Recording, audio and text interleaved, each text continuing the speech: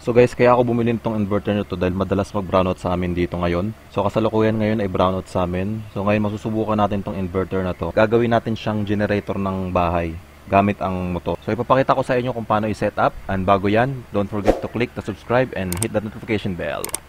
Nakalagay dito sa battery, papasok dito, tapos yung output niya, sasok mo yung lamp mo, meron din siyang saksakan ng charger. So, pwede nyo siyang connect sa solar. Ganito lang naman siya. Isang box lang. Then kasama yung cable. So ito yung positive negative cable niya. Kakabit mo lang yan sa battery. Masubukan nga natin kung ma-reach natin yung 1500 watts. Pero sa tingin ko naman hindi totoo to. Dahil mumurahin lang tong inverter na to.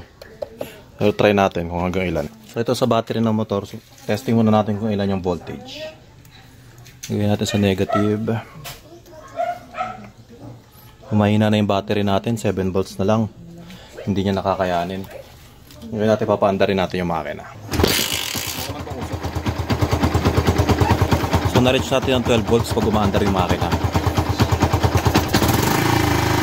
So habang ina-accelerate natin yan, mas stable yung voltahe niya. So maganda taasan natin yung minor ng ganyan. So try natin yung inverter dito. Kabit natin yung negative probe na negative connector.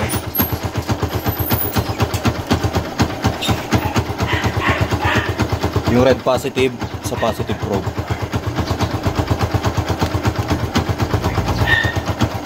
So ayan na siya. Umilaw na siya, naka-power, magana na yung blower. So titingnan natin yung load, subukan natin lagyan ng load. So brownout ngayon sa bahay, dapat patayin muna natin yung pinaka main breaker natin. Ito yung pinaka main fuse. Tapos tanggalin natin yung mga mabibigat sa kuryente. Itong ref, kailangan hindi magpa-power yan. So paganahin lang natin yung ilaw tsaka electric fan. Ngayon saksak lang natin yung pinaka itong extension. So pares dulo lang naman to, dulo lang. Saksak natin yan dyan. At dito yung dulo tayong manggaw. Galing yan dun. Then saksak natin. Tapos on.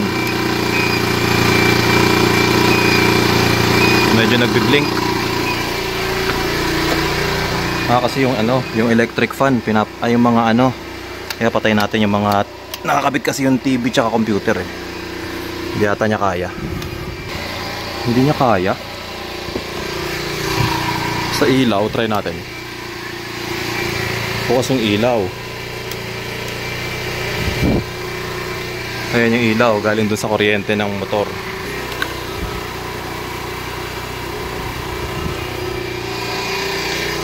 Nako.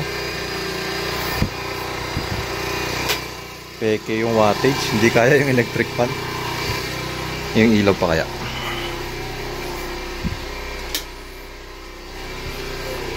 Siguro pang ilaw lang siya.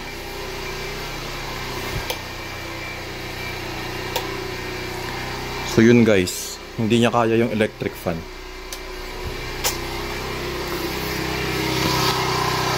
Tingnan nyo, pagka pa-power natin to, number 1, nagbi-blink na pag may electric fan talaga.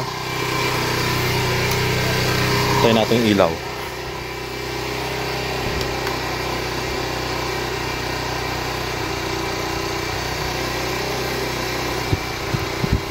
So pag electric fan lang walang ilaw, pwede. Buksan natin yung ilaw. Ngayon, natunog na.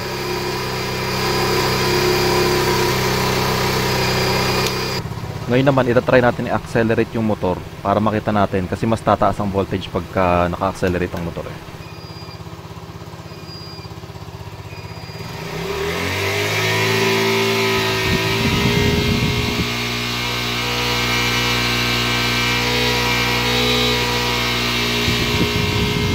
So ayun guys, nung in-accelerate natin, kinaya niyang mag-power ngayon. Mas lumakas yung electric fan at kinaya niya yung ilaw tsaka electric fan.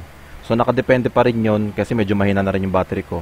Depende yun sa lakas ng battery mo tsaka sa accelerate ng motor. Bali ang mong gagawin lang naman ng motor dyan is continuous power lang naman. So kung may maganda ka namang battery, malakas na battery, stable yung power mo. So tingin ko naman kaya nitong inverter na to yung patakbuhin yung mga appliances natin. So yun lang guys, sana nagbigay idea sa inyo to. Gusto nyo rin naman for emergency power, pwede na to for emergency. Pang ilaw-ilaw lang natin. At kung gagawin nyo to, dapat wag nyo kakalimutan patayin lagi yung fuse para hindi magsalubong yung power pag bumalik na yung kuryente ninyo. Thank you guys for watching. See you guys next time.